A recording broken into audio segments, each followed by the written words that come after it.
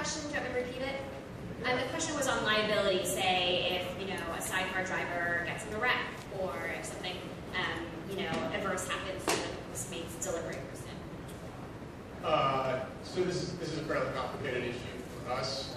I expect it to be for Postmates, but in our case, since the private individual driving their own car, their private insurance covers everything up to a point.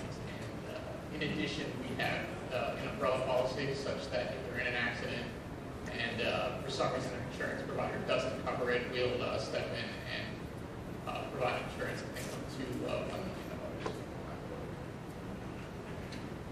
Should I add something on what we like to do? The Postmates on our platform, they're independent contractors, so the liability insurance is something that is their responsibility. Very similar to a service that you would offer on eBay, for example, a product that you sell that should be yours when you sell it.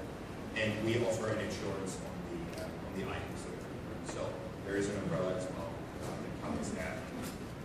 In some certainly high $1 million amount. I don't know it over my head, but that's how we do it right now. Just very quickly, I think most of the concepts are so new that I would assume that most of our companies will and have to evolve what we're doing at this point. There's instances where it's not even 100% sure if it's legal service has been offered. I mean, of course, we assume that, or where there is no clear justification on that. So I think that's a field that will evolve. Everything in that peer-to-peer marketplaces, and it's interesting to see. Are you able to develop software that allows you to map how to use mapping software providers? Just using GPS coordinates, for example? Yeah. We haven't looked into that, no. But it sounds very intriguing. Yeah. Same. We simply use Google as our mapping software. We use Google Maps. Hi, question in the back here. My question goes back to your early days. Can you comment on essentially how you solved the chicken and egg conundrum? You essentially are doing, for Spothero and Postmates, you're essentially doing B to B to C because you had to get businesses on board before you could offer something to customers, but then customers don't want to sign up until they see enough product. How did you solve that chicken and egg conundrum to finally offer a product that was complete for the parking customer or the merchant and the consumer?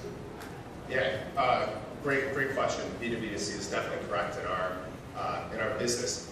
So we always found that it starts with supply. We didn't just go from one day saying we're going to start a business and then get major parking companies to go and list. That's not how they work. They're very old school. There's big trust issues. We started with individuals' parking spots. So we got a few of our friends to list their parking spots around Wrigley Field. We had to go through a period of where we're going through and selling on individual spots, even sometimes buying our own, to start gaining some traction, getting word out about what we're doing, building a brand, getting involved, blogging about parking.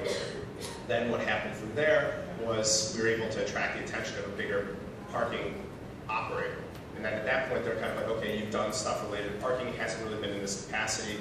They have a need. We have a solution that could potentially fit. We'll go through and do a test. In all of these situations, what we found is by having the inventory piece first, whether that's the individual's parking spot or the garage's parking spots, then you have something to actually offer people, and then you can try to go through and get some users to it. And in our case, as you're able to fill their parking spots, then you get more internal business development opportunities to say, okay, let's grab some other locations, that'll help, and that'll help, and that'll help. Then you kind of get down the line and you grabbed all their stock and are moving on to new companies.